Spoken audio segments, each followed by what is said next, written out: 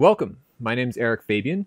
Today I am speaking with one of my favorite YouTube video makers, Shawn Woods. He is someone who, hey Shawn, welcome. Hey, He is somebody who has a very popular channel exploring topics of bushcraft, archery, foraging. I invited him to be part of a series looking into these kind of videos. People are going out into nature, making videos out in the boonies somewhere, and really kind of thinking about history and how we engage with nature, and also how do we make videos, how do we make content in that kind of place. So hopefully we can kind of unpack some of the ideas behind his work, and maybe pull out some tips for people who are maybe starting a new channel. So Shawn, tell us a little bit about your channel. Like how do you think of it nowadays? I started with on my YouTube channel about 4 years ago, and it's something I just did for fun. I was doing all these projects out in nature and thought I might as well video them and load them to YouTube, and I've been amazed at just the response I've gotten, and really the filming it and sharing it has become a big part of the experience of learning these new skills, and I learn a lot from the people who watch the videos and give me input, so it's really interactive. I have minimal experience in making videos. It's all self-taught, and I have very simple equipment too. So I'm just an amateur that's having fun, and really surprised at just how well the videos have done on YouTube.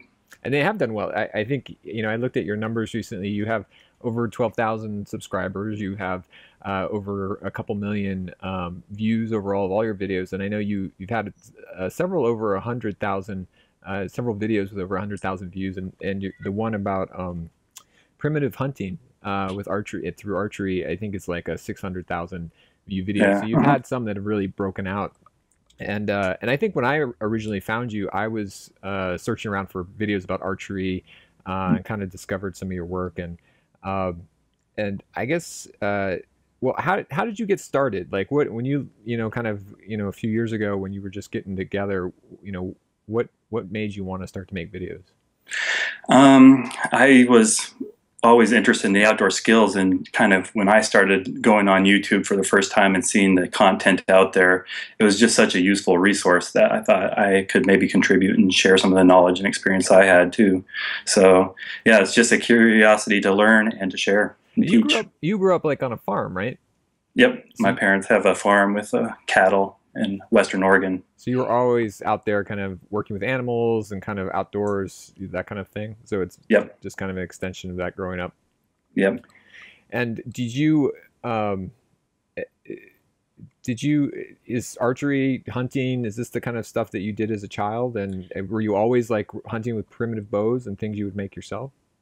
Always was interested in nature and hunting. My dad always took me hunting over in Eastern Oregon for deer with a rifle. So I grew up as a rifle hunter, and we were pretty successful at it. And then when I got to college, my college roommates were into archery, so I wanted to go with them. And I didn't have the money for the expensive compound bows they had, but my dad had an old Bear recurve 1960s, so I didn't have any money to spend on new stuff, so I used his old stuff and just fell in love with shooting that bow and the traditional side of it. And next year saved up enough money and got a fiberglass recurve bow and hunted with that and was successful, killed several deer and antelope and elk with that. And then over the time, I just learned how to make my own equipment, my own arrows, bows, and then just progressed from there to getting into the primitive side of it. And how, and just thinking about like the experience of being out there with a primitive bow, when maybe one you made yourself, or at least a simpler kind of recurve kind of bow. How's that experience different than working with like a compound bow or a gun for you? You have to get a lot closer.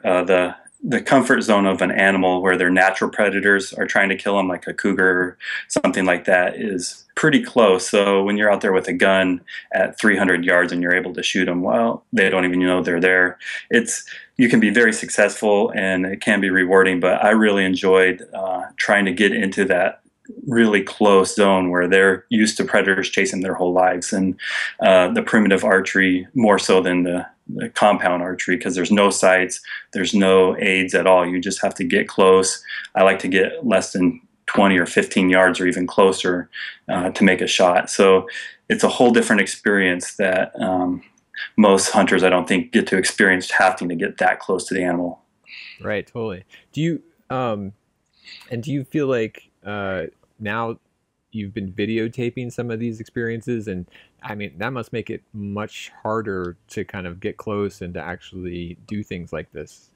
I think it's the hardest hunting you can do is hunting with primitive homemade equipment and try to film yourself. I haven't really had anybody out there as a cameraman, so I'm sitting there finding an animal, sneaking close, setting up my gear, turning it on, then trying to make the shot, and that is just so difficult. Animals are really in tune, especially to electronic sound. So I've been close enough for a shot, turn on the camera, and they just run because they heard a little beep of the camera. So it's a million times harder to film yourself than to even just hunt with primitive gear. Yeah, I bet. And I guess you've also been lately making some videos about kind of on topics of foraging, like kind of like different plants and so on that have a historic kind of relationship with your kind of ecosystem, and been exploring like how you gather them and also how you use them. What's your mindset around that? What drew you to it?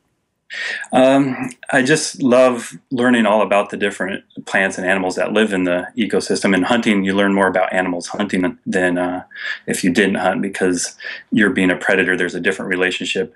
And plants is kind of a similar way, where when you're looking at them as food, just native peoples were so in tune with their environment because they had to survive, know when certain plants are ready to be harvested. And I've just found that, especially this year, I've been trying to learn every edible plant and harvest it. And so you can miss, if you're not paying attention, you can miss in a matter of a week collecting things like cattail pollen. I did, and that was good for about a week and a half, and then that resource is gone. So there's so many plants, over 60 plants I'm keeping an eye on and seeing how they're progressing and when they're going to be ready to harvest. And that is just really different than even a botanist who learns about it. But when you're trying to collect it as a resource, it's a unique relationship with nature. Yeah, I've been playing around with foraging for a couple of years, and that's one of the things I found that nobody mentions right off the bat is, like, you're hoping to develop this kind of literacy and be able to kind of ID plants and figure out what to do with them, but it seems like there's a lot of times where you need to watch a plant go through its whole life cycle over a year to kind of know its kind of different ways that you can kind of it can appear, and then also to kind of catch those windows when it's actually useful. And then and I also hear a lot of people talk about when you actually want to kind of understand people might have used these plants for food as their primary food source, that you can't just count on things being available right when you need them. You have to have like this whole year kind of perspective that includes storage and includes all these things, because you got to get it when you can. What about and I know history is a big part of kind of what your work and what you think about. Is that, do you look to history for inspiration, or how does your kind of passion for the past kind of fit into all this?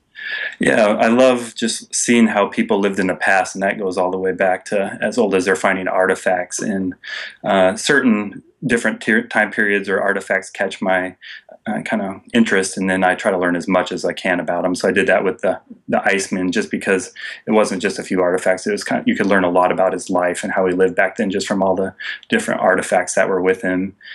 Ishi's always been really interesting to me because he was one of the last Stone Age people in North America. So he's kind of the end of that era. So, I mean, from 6,000 years to early 1900s, it's a big time frame of interest that I have in looking at historical artifacts and trying to replicate them. So you typically, your process kind of starts with research, and you start with a topic that you're interested in?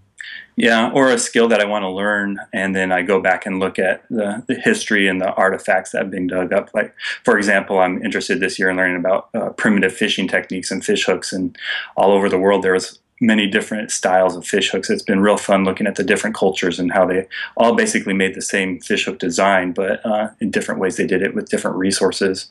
And you're based in Oregon, right? Yep. So do you think particularly about the kind of the history of the local communities that have lived there in that landscape, or do you compare this to kind of more global kind of communities and those things? How does that inform what you do?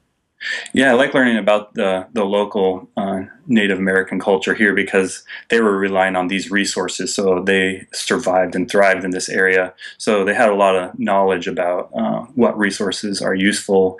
There are so many resources that they actually didn't really develop or domesticate crops because they could rely on the wild food supplies. So learning those has really helped. But I'm also interested in, I'm of European descent, and they have a Stone Age too. So kind of everybody has a Stone Age past, and if you go back far enough, and so I like learning about all different around the world more globally, just to tie it directly to my kind of ancestry.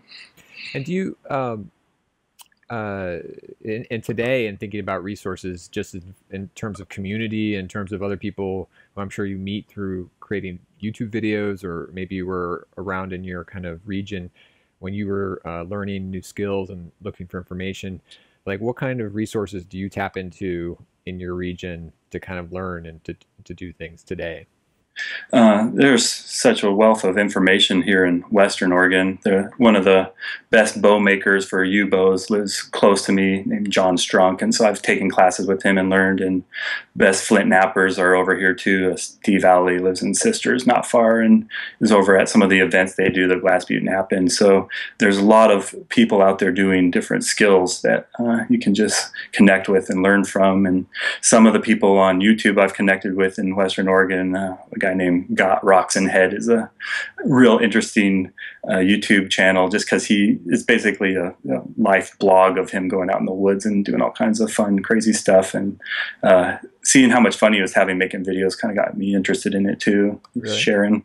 Yeah. Do you get a lot of inspiration from looking at other YouTube videos? You look at a lot of other YouTube makers?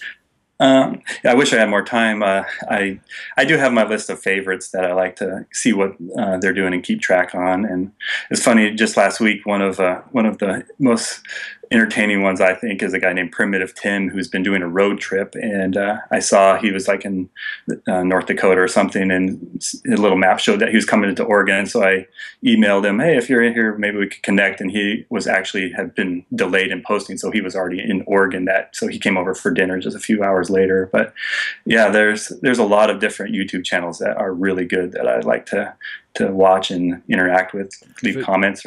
So did one of you like capture that dinner and like share it with your fans? We didn't. We just enjoyed a dinner. But it was pretty funny because he's been living in a van driving across the country, and he showed up, and I think he was expecting something different. He came to my house, and it's not a hut. It's not a hut. It's there's not bows and arrows everywhere. So it was pretty funny to see. He's like, this is where you live. But I do have a man cave in the basement, but with all the primitive projects. But yeah, it's fun actually seeing them on YouTube is one thing. You feel like you get to know them, but then actually meeting them face to face is really fun. Kind of learning and sharing stories. Right, and you use a very kind of like documentary style to what you do. It kind of articulates a lot of the background history and like kind of walks through the process quite often. And I know that you work as a wildlife biologist, if I'm correct. And do you kind of, as somebody who's trained as kind of a scientist, like how does that impact the way that you think about going about the work that you do, and then also sharing it? Like I try to learn as much as I can about a subject. When I film so much, and then I get to editing the video. And on YouTube, I found that people lose interest quickly after about 10 minutes especially, but after 5 minutes. So when I make videos, I have so much footage, and I try to bring every second down to the bare minimum of giving as much good information as possible, as clear as possible, and as concise as possible, so that they're not sitting just kind of bored waiting for the good stuff. And I also find that you cite your sources quite a bit, and you're often trying to offer a path for people to figure out what find more information. How do you think about that in terms of kind of educating people?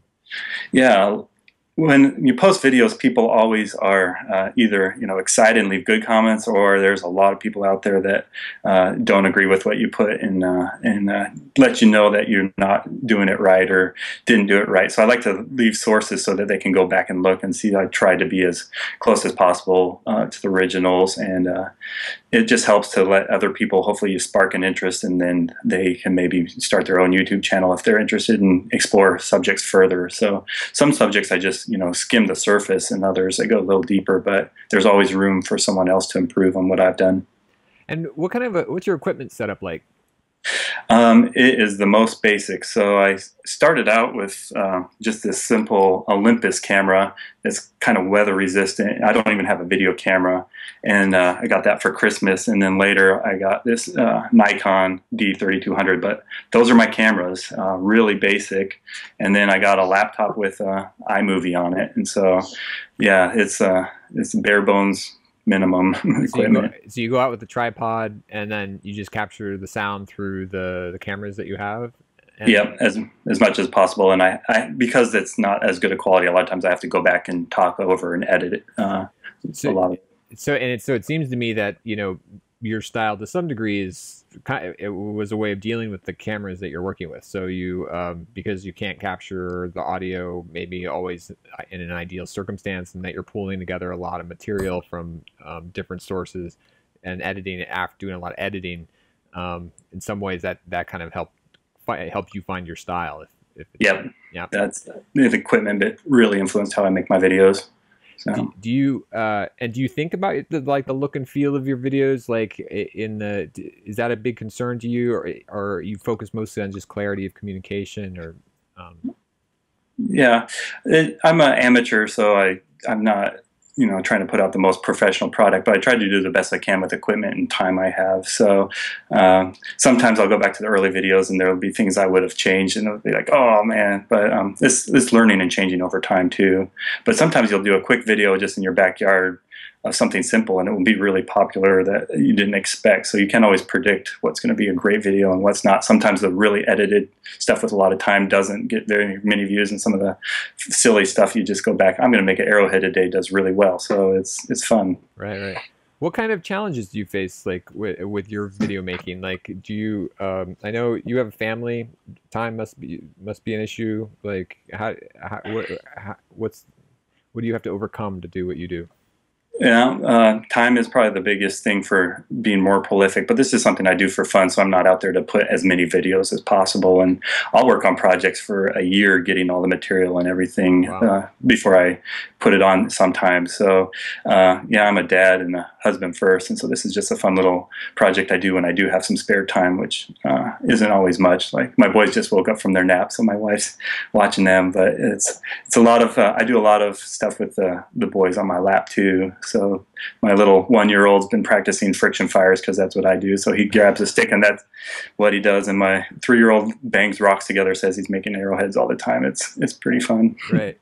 Do you and do you feel like would you have a lot of content like waiting to be edited, or like? Yeah, so I have about 50 videos on YouTube, and I probably have over 100 that are started or 80% done. The film's done, so I have way more ideas than I have time to put the videos up. And I have a huge, massive hard drive just full of projects that are about ready to be loaded. So there's a treasure trove waiting to be unearthed sometime in the future. Yeah, I actually just lost it. The hard drive was broke, and so I took it in just devastated, but they're able to recover everything. So I was like, it's good to have a double backup, because I was pretty nervous for a while there, having a terabyte of equipment that was, in jeopardy. You got to think about the you of like 100 years from now, when they're like looking back and trying to figure out what was going on. They need your resources. Yeah. And then is there anything particular? I mean, you live in Oregon, you're in that kind of ecosystem. Is there any particular challenges to kind of shooting in the kind of environments that you live in, as far as weather, or in terms of like access to resources, or different kinds of variations on your ecosystem?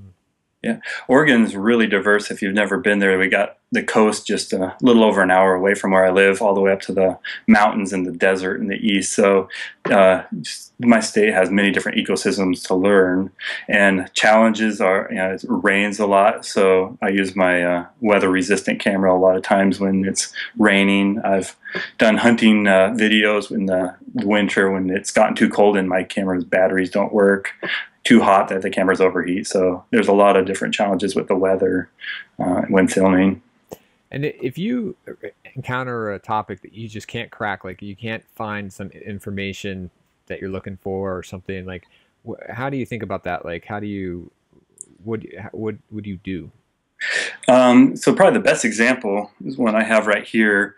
And this is a mold made out of lead of the Uzi the Iceman axe. So I've learned how they think he's made them. They poured them in a mold and poured it from the top. And copper is a hard one to get to a melting point. So I started with something more simple just to learn the basic things. So pouring lead is easy. And I got the mold down. But finding how they got copper ore and made that into melted copper back then is just so hard. So I've been working, I'm trying to do melt it with oxyacetylene and get it at least to a molten state where I can make one. But if I can't figure out how they do it, I'll use more modern means and try to at least get the end results and then work my way back from there. So still working on that one. Sometimes going from the front forward, sometimes kind of thinking backwards and coming from the back of an idea. Interesting. Yep. Well, why don't we walk through one of your videos and the kind of like how you went about making it, and just kind of get into some of the details. You just posted one on cattails, foraging for cattails, very popular kind of plant for people who like to kind of forage for food. It's got a lot of uses, and you also talked about pickling it. And so maybe how did you start? Like, how did that end up on your list of plants to go after? And then maybe you could take us through how you got to the final video. Okay, one of the things I've talked about doing earlier this year is I came up with a bushcraft bucket list. I love to, since I have so many ideas in my head, I kind of organize them with like challenges and lists. And those were 10 skills I wanted to learn, and one of them was to learn all the wild foods I could and collect that and live on that for a time period of just wild foods. So I've been doing a lot of food collecting, harvesting, preparation, preserving. So and you're eating as you go, but then you're also going to carve out a time in the future to just kind of eat on what you've stored, that kind of thing. Okay. January next year. So I'm tasting as I go, but I'm saving as much as I can for the future. So cattails were coming into season, so I did a cattail video because that's what that particular time I was working on. So yeah. And then so some people call, I think, cattails like the supermarket of the water, kind of something like that. And like because you can go after the roots, you can go after the the pollen, you can go after the stalks. So you probably had to go out to the plant multiple times over the period of its kind of growth. Yep. So the pickles were actually, I harvested them earlier than the other videos I've done, but I wanted to let them sit in a jar and pickle for a couple of weeks, so I delayed posting that. But it's best to get those little shoots when they're younger, and you can just grab those top leaves and give a yank and get that tender heart inside. And when they were ready, I collected enough for a batch of pickles and made them. I've made pickles for years with cucumbers in my garden, so it's pretty easy to just do them with the cattails. But yeah, they were in season for a short window, so that's when I canned them. And when do you kind of like start to finish? How long did it take you to make that particular video? So filming, I think I had about 40 minutes of raw footage on that, and editing that down. I'll probably have four hours or so in the editing and voiceover and getting all the pictures and posting it. So it's like 5 hours actual kind of work. And you started, were you able to do this like in a week, or did you take a couple months, or how did you? Yeah. It was about over a month that I was collecting footage of different locations, and sometimes there's a lot of footage that doesn't make it to the final cut. So I just film every time I'm around them and harvest them in different stages, and then really narrow down to the best footage for the video. Do you write a script or what you want to say before you start to record, or you just kind of speak off the top of your head? I have a script in my head, so it's really thought out, and it's not just whatever comes to mind, but I don't write it down either. So I basically have the idea in my head when I'm filming, and then as I'm going back into editing down, I'm just finalizing those thoughts in the words as I'm going. So a lot of times I'll do a voice over it and didn't like what I say and just change right then. And so a lot of times every little voiceover thing I do for the footage, I'll do maybe 4 or 5 or more times just to see what sounds the best and what flows. Right. Do you, we should mention that you, I think, mixed in some scorpion peppers or something from your garden. Like you're kind of like, you like really hot foods, and I think you've been growing them in your backyard or something. What's the story there? I didn't have any interest in hot peppers until a guy on YouTube started growing them. He's a crazy guy named Pestle Man. He's a really entertaining channel, but he had a friend that gave him the hottest, like 5 varieties of peppers in the world. And he did a challenge where he grew them and would mail them to whoever wanted to try them. And he mailed me 2. So I ate one on video just as a challenge, and then saved the seeds and grew them the next year. And I've been keeping those going. So I have a hot pepper forest in my backyard every year, and it's even bigger this year. So I got a lot more of the Reapers, the #1 hottest. But I have all these peppers and don't really know what to do with them, so I'm trying to learn different ways to actually use them where you're not too hot. So 1 pepper per pickle jar was a good amount. I mean, it's really hot, but it's a good way to use them. Have you looked at any of the historical uses or anything of these hot peppers in your research yet? Yeah, so the hot peppers there's always developing new varieties, and even in the same varieties, new lines that are hotter. So that's more of a recent phenomenon, I think, with trying to get that Guinness Book of World Records. So I went back and got some of the wild peppers, so the original varieties that weren't even cultivated, and I'm growing those too. So the little ones that are about the size of a pea. So that plant's doing really well. So I have the wild varieties and then the hottest varieties in the world. So maybe they'll cross-pollinate and I'll be getting something interesting. Some new ones. Yeah. Do you ever do you have friends that are into these things? Do you have people over and eat cattails together or anything?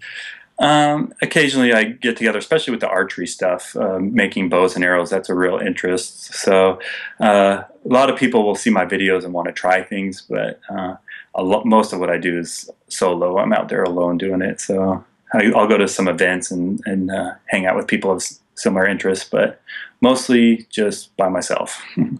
And do you, well, let's talk about somebody who is, just getting started. They're in the archery, or they're in one of these topics, and they're going out with maybe very simple equipment like you are. And what have you learned as you've kind of been making these videos about how to be efficient and to make things that look good, and that makes your process kind of work well? Yeah, you got to learn your equipment. I don't know how many times I've done things where I went 20 minutes making an arrowhead and then learned that my camera's batteries were dead or wasn't turned on. So even if you have simple equipment, learning how it works. I especially have learned that when I've gone out hunting with friends, and I'm like, here, film me sneaking up on this deer, and it's actually never turned out where they actually have good footage. So you just get an eye for keeping things in focus, what it's going to look like on the camera. It's kind of a foreign skill that if you're not doing it and making videos, it's hard for people. So even people that are photographers or have a different mindset getting a good picture than getting good video, good audio, the lighting, that kind of thing. So learning your equipment's big, and just finding a good location where you can, maybe if you're in nature, that always helps. And yeah. Do you feel like that when people are looking for content, like what are they going to shoot? Like a lot of people, I feel like in the YouTube universe, especially when they're getting started, will see somebody who has a friction fire making video or something, and they'll try it themselves, and then they'll kind of share that. And like when people are looking for content, especially when they're getting going, like what would you offer as far as kind of helping them kind of identify the things that might be fun for them to do, but also might be fun for somebody else to watch? Yeah, sometimes those amateur ones where people are doing the first time are the most useful because they show what not to do or different challenges in getting started, and they're not polished. So if you're interested in a different skill, or learn as much as you can, see different styles of how people do it, and go try it yourself to see what works. You and I, we've talked about failure and how important that is, and fun to watch. Like, how do you think about, failure, showing the failures, in the work that you make? Yeah, it's important to show not being successful just as much as successful. So, like, one of my second most popular videos is me not shooting a deer that I almost did, and I almost didn't put that up just because I was like, I didn't kill it. People aren't going to want to see that, but it's still very popular just to show how difficult it is. I would have way more kills if I wasn't filming it, but that process of including people in the actual experience really makes it more rewarding for me. And it's kind of fun to sit in a tree and know that there could be 1 million people that are sharing this experience with you by the time you're done. So even if you do fail, it's still fun to share that with people. And I guess let's talk about the people who watch your videos, and like, who do you think is your audience? Like, who do you connect with? It's interesting. I was looking at the stats, and over half of them aren't even in the United States. So you got to stop thinking about making videos like this in just your local area, but really it's worldwide. And even though it's in a different language, people still look at it. So a lot of times when I'm making videos, I try to be as visual as possible, because there's a lot of people out there that don't even speak your language that are still interested in watching what you're doing. And I get that a lot. There's a Google Translate, so people can leave a message in their language and you can translate it, and they get a lot out of it even though they don't understand what you're saying. So that was the most eye-opener to me, is that it's really YouTube's a worldwide experience. It's not just your local area or even your country or somebody that speaks your own language. And then the other half I get everything from, I get a lot of comments from young girls that are interested in the Hunger Games and want to learn how to shoot a bow and arrow, and your video pops up. So to people who've been doing it for a long time, to people who have hunted and are interested in archery. So it's really diverse. And even I've had people that they go on YouTube because they don't like hunting videos, so they go there to say bad comments. And I've had people say, I don't agree with anything you're doing with killing animals, but it's interesting the process you're doing. So right. Yeah, it's you never know what you're going to expect when you see that comment. Yeah. Well, that's interesting, and I think I really get a lot of pleasure watching people from different parts of the world, and I think that sense of difference and being able to access a place you can't otherwise access. Whether they're in Britain or they're in a jungle somewhere in Southeast Asia is always intriguing, and I find that definitely trying to find a unique spot for yourself and showing things that are different always seems to work pretty well. Are you able to like respond to a lot of the comments you get at this point, or like how do you interact with the people that you that leave you comments or are fans of your videos? Yeah, I wish I had more time to answer comments. Early on, when I didn't have that many views, I was excited to get comments, and I'd leave an answer on everybody that commented. But it's not uncommon to get 40 or more emails a day of different comments, so I just don't have time to respond to everybody. And so sometimes one will stick out, and I'll comment on that or try to share or help someone. But a lot of times I won't comment on it, and then 4 or 5 other people will comment on it. So they use the comment section as kind of a chat room where they're all interacting with each other apart from me. So I don't always have to comment on everyone's question for them to get the answer. So that's a big part of it. And then I get a lot of being hunting related, I get a lot of hate comments, so I have to ban a lot of people from my channel. So people are like, "Oh, there's only good comments on there," because I remove any foul language or nasty. If someone disagrees, I'll leave it up there, but if they're just nasty, I'll take it off. So that's another thing I wasn't fully ready to expect was, I'd say 95% of the stuff's good, but some of the other 5% can be pretty nasty, because people can be anonymous and just right. So just troll. So that moderating function is that there's some work there, and you have to kind of deal with it.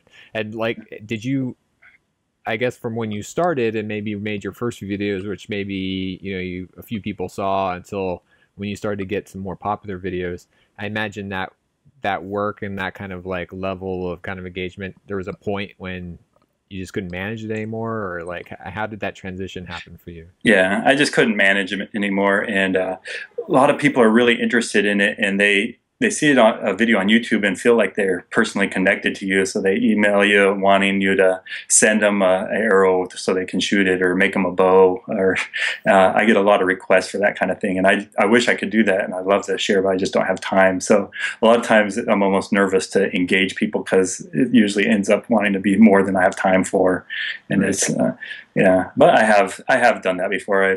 The only bow I've ever made that I don't still have is over in Ireland because a really great YouTube fan really wanted one. So I didn't want him selling one for money. I just made one and sent it over. But yeah, it's fun to see the comments, but it can be a two-edged sword. You just can't manage all of them because it'll be too time consuming. Right. Absolutely. Do you uh so how so you've been doing this for a few years, and like you've been making these videos on all these different topics to help you kind of go through your list of interests. Has it changed the way that you engage with nature, and you engage with history, and you engage with hunting, by making these videos and being a part of the community that you're part of? Yeah, especially with the foraging, wanting to do videos on it, I've really been focused on trying to collect everything. So I always have my camera with me, and I've learned that some of those opportunities are so rare that when it's there, you got to stop and pull over the car if you see a plant or something and film it. And so just thinking also about, as you're out there by yourself, what would be interesting for other people, and what would they like to see out here. So just collecting the footage is the biggest thing. Do you think about your kids and like what you do, and like them either being able to see what you've made as they get older, or at some point being able to help them make videos like this or something like that? Yeah, it's interesting to think, like, what if your grandparents or great grandparents, or even farther back, you could never knew, you would able to document and store everything. It's going to be interesting in the future how future generations can look back and do family research and actually feel like they can get to know you even though you're long gone. So it is a legacy thing that I never really thought about until recently, but it's just out there as a resource for the kids, and they like being a part of the project. So like eating those cattail pickles, they wanted to try them, or the cattail corn on the cob. So I gave it to them and thought, oh, I'll include them in that video. I haven't done that too much, but they do like to be part of it. Right. Do you and I guess what's next for your channel? Like I know you have your list. Like where are you going to be going for the next year or so? A million different directions, but more at first it was so focused on archery, and I really enjoyed that. But as you learn more about those primitive skills, I expanded to basically all survival and bushcraft skills that were away from the more modern technology, and studying how people lived and thrived in the past. Hunting and archery is a really important part, but it's a small part of it. So more expanded to the bushcraft and survival skills of different aspects. I'm trying to get everything on my list done. So I was sewing some moccasins yesterday, learning different styles of that, chipping stone bowls, and cooking. I've been really trying to catch fish with. Here's my little primitive fishing setup with a little oak gall bobber and some natural fishing lines. So I've been trying to do all these projects at once and prioritize them. So I've so far have not monetized or sold ads, and I've toyed with that because one of the limitations is, I'm on a bare bone budget on these videos. So if I started selling ads, I might have a little budget to get nicer equipment and do more experiences, but I'm toying with that payoff. I really like the fact that people can watch my videos and not have to sit through a 30-second ad or click, after 5 seconds. So those are things I'm thinking about in the future. And always looking forward to hunting season. That's September is my hot time for videos. So those are by far the most popular, and I enjoy the most. So. Do you and are you? How do you think about the past? Like, are you a guy that wants to, you think, oh, the past, I wish we could just go back to a tribal time and like live off the land, or do you feel like you're happy with what you got, you know, but this is a curiosity? Like how do you think about this topic? Yeah, my wife always says, you know, you were born in the wrong century, but Yeah. I love the life I have. It's really a great life with my family, and but I always have that interest too in the primitive skills. So it's an outlet to you know, from this modern society. We don't watch a lot of TV, and don't spend a lot of time on the technology. So this is by far the most you know, online stuff I do. I don't have Facebook or anything like that. So yeah, I love the life I have here, but I also love learning about the past. And I think people, no matter what they're doing, should learn more skills, because I think we're losing skills as a society of how to fix cars and how to, you know, build things and how to solve problems on their own. And this is just my version of that.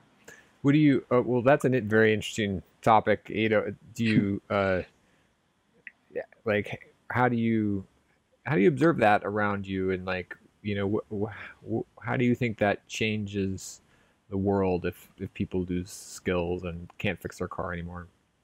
Yeah, they're pretty vulnerable if they ever do get in a survival situation, just because they don't have the skills of being, you know, they lost touch with nature and how to care for themselves and how to solve problems is the biggest thing. I think everything is so easy. I don't have a smartphone, but everything's on your fingertips with the smartphone. You don't even have to, you know how to drive directions anymore. You just turn it on and it takes you right to where you need to go. So I think that people would really benefit from just maybe being less connected to the next greatest technology and really look at the past and how people survive, because they thrived without everything we have nowadays. And I don't know, I think there's a lot of people that are unhappy with always trying to get the next greatest thing. And it's really rewarding to slow down and just feel like you're more a part of nature.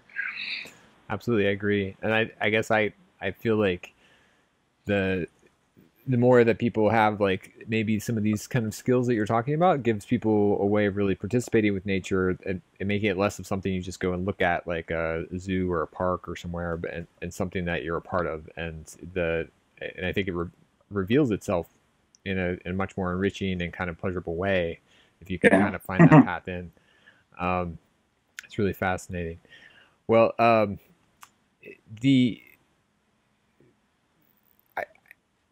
I I think we covered a lot, and you know, is there anything else you'd like to kind of share with people who perhaps have been watching you as you've kind of created these documents and around all these topics that maybe you have no other way of kind of sharing about what you do, what you care about? My biggest thing is I do this to try to get people to get out there doing it themselves. So my desire isn't that people just watch my videos, but I really want them to spark an interest in something that they do themselves. So even if they're not making videos, I love it when people send me pictures of arrows they made, or notes about trying different food after seeing my videos. So that's why I do it. Is I don't want it to just be something that I'm up here making videos and they watch. I want them to get just enough knowledge to go out and do it themselves. So that's awesome. Yeah. Well, I appreciate what you do in your videos. I enjoy them a lot, and I know a lot of other people do too. And I really appreciate you taking the time to talk and to share your ideas and kind of what you do. And so, Shawn, thanks a lot. And thanks. Hopefully this will be an interesting kind of picture into kind of what he's doing as he continues to kind of forage, and then we get to the point in a little bit where we watch him on his foraged food diet for a bit. I'm looking forward to that. Okay, all right, well, thank you very much, and goodbye, everybody. Yeah, thanks.